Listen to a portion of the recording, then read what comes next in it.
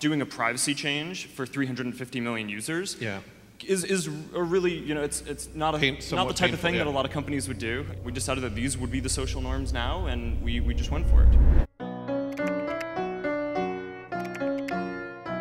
Google is effectively a $500 a year service because that's the value of the data that you're providing. If they use 10% of that data, they're going to be the most valuable company ever.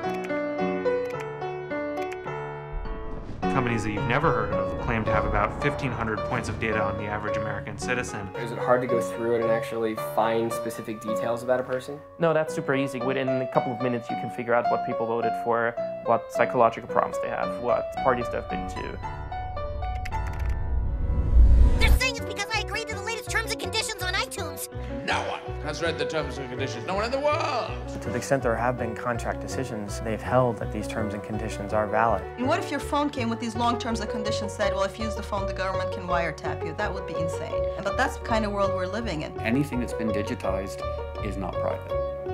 And that is terrifying. For the government to get information from a Google or a Facebook is a lot easier than the government doing it itself and putting a wiretap on our phones. You have to put these powers into somebody's hands. Like social networks in recent times. If you have something that you don't want anyone to know, maybe you shouldn't be doing it in the first place. That's always what scared me, was if there's some sort of automated system that just red flags you based on the search term. You can see that surveillance measures are being used to silence protests before they even happen. Boom, NYPD SWAT, their bulletproof vests on, their guns drawn. I was like, are you being serious?